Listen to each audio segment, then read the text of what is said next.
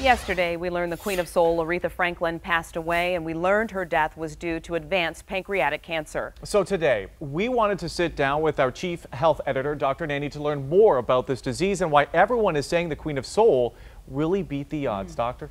Yeah, so Alan, pancreatic cancer is one of the deadliest diseases that I treat in my practice. And I can tell you firsthand how devastating this cancer can be. And it's absolutely heartbreaking to tell my patients they have it, and it's super distressing for them when they hear it. And that's because the mortality rate, meaning that the rate of people dying, is so high at 95%. And now this cancer starts in the pancreatic tissue where cells can develop mutations, and this makes them grow uncontrollably, which can then form into what's called a tumor. Now most people get a form of pancreatic cancer called pancreatic adenocarcinoma, but the type that Aretha Franklin had is pretty rare. Called pancreatic neuroendocrine tumor, and they're found in roughly 6% of pancreatic cancer cases. So, Doc, how is it diagnosed? What can we do to prevent it?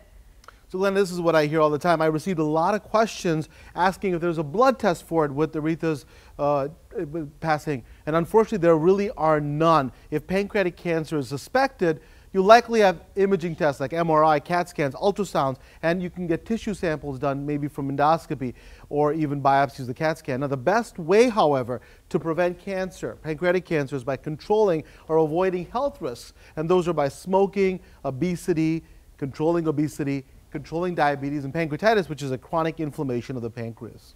So Dr. Aretha Franklin, she was known for being very private, but there were reports that she may have had this since 2010. Would that length of time be something that people would consider unusual?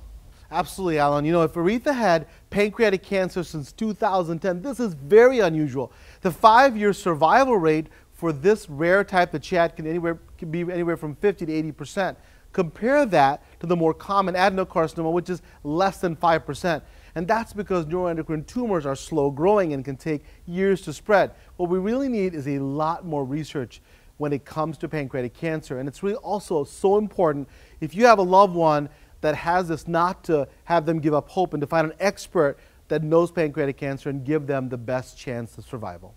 Many people coming to see us at her memorial said that their family members were victims of pancreatic cancer. It is a nasty disease. Dr. Absolutely. Nandi, we thank you so much. My pleasure.